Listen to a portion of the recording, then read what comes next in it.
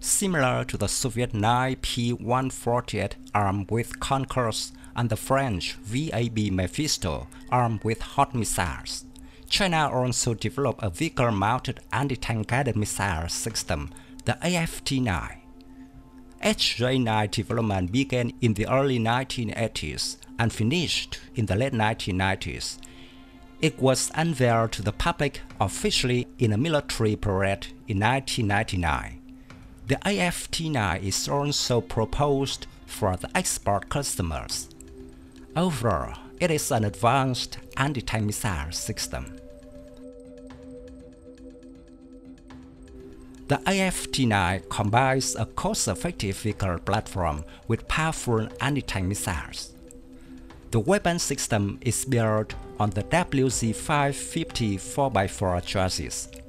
As a result, it shares many automotive parts with other vehicles in the Chinese Army.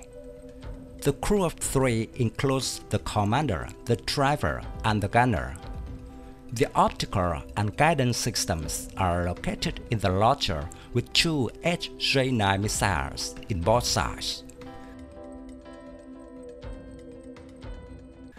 The wheel chassis allows for good mobility on roads with a maximum speed of up to 95 km per hour and a range of 600 km.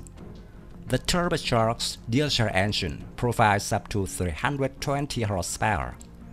The large wheels and 4x4 drive provide a reasonable cross-country mobility in all but the most difficult terrain.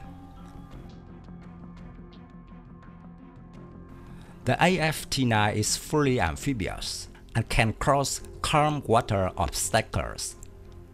The AFT-9 is armed with more Chinese HJ-9 heavy anti-tank missiles, which developed by Norinco. It is designed to engage main battle tanks, armored vehicles, and fortifications. The HJ-9 has a maximum range of 5.5 km and a minimum range of 100 meters. Guided by semi-automatic command to line of sight laser beam riding.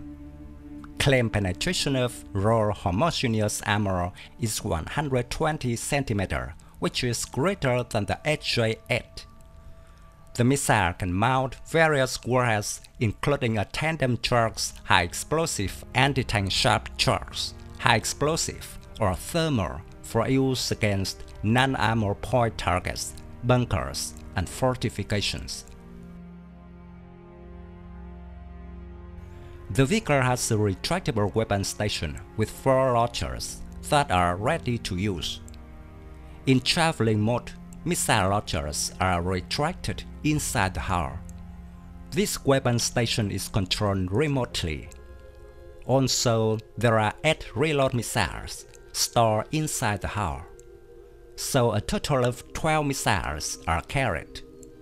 Missiles are reloaded automatically. Rate of fire is about 2 missiles per minute.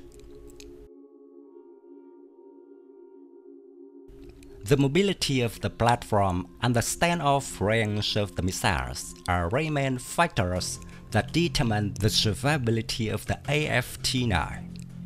Additionally, the steel hull protects the crew from small arms fire and shell splinters. The HJ-9 missiles are launched from under armor protection. Collective NBC protection is present on the vehicle. Smoke grenade launchers are fitted for self-defense.